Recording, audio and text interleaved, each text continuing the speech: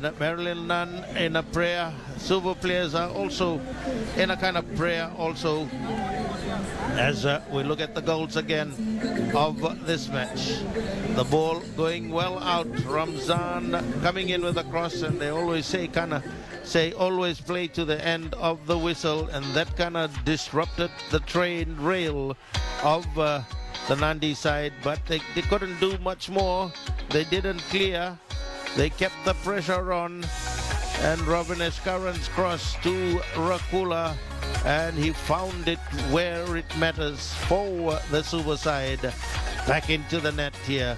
A neat little goal, a header by Rakula, giving no chance, but Nadi defense to be blamed. And a good win in the end in the second half here. They sustained a lot of pressure in the first half, the Suva side. But that's the way it has ended here, as Verity Dixon still talking to the assistant referee as we cross now to Babs Khan and Irfan.